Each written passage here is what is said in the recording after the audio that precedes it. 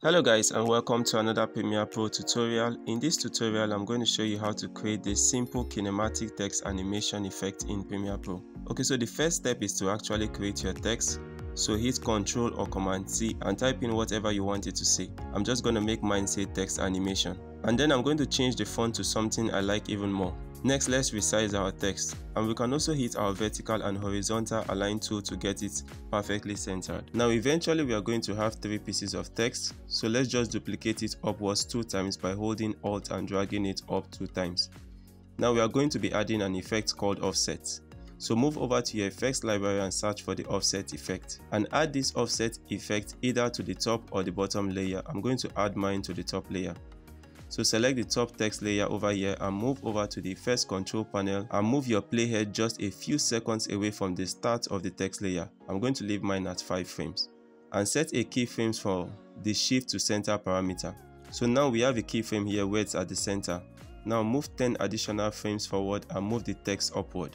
So now we are at 15 frames and we are moving the text upward. And this is what it looks like so far. Now right click the last keyframe, select temporal interpolation and ease in to make it more smoother. Now go back to your effects library and search for the echo effect, and add this echo effect onto your top layer and move over to the effects control to adjust the look. I'll set my echo time to -0.06, number of echoes to 6, my starting intensity I'll leave it as 1, decay I'll set it to 0.8, then set the echo operator to minimum. And there you go, you have gotten half of this effect. Now hold Alt and drag this top layer to the bottom layer to delete and replace the bottom layer.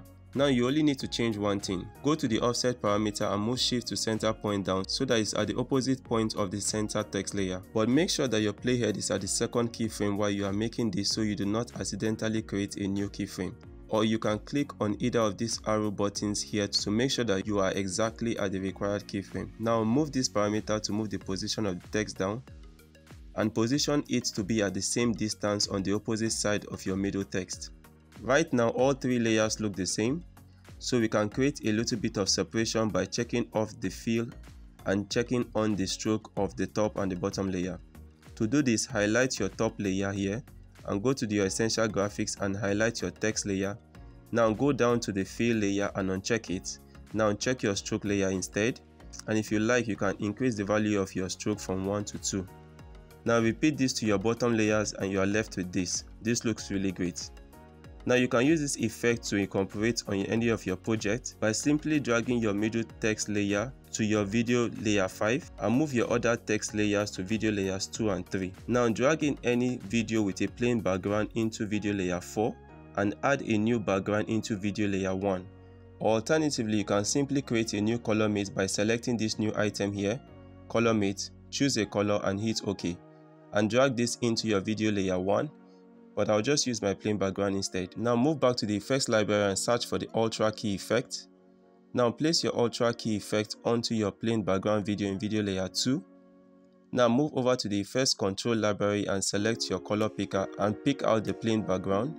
And now we have successfully created this cool kinematic text animation effect. I hope you found this tutorial very useful. If you did, kindly give this video a thumbs up and don't forget to subscribe to my YouTube channel.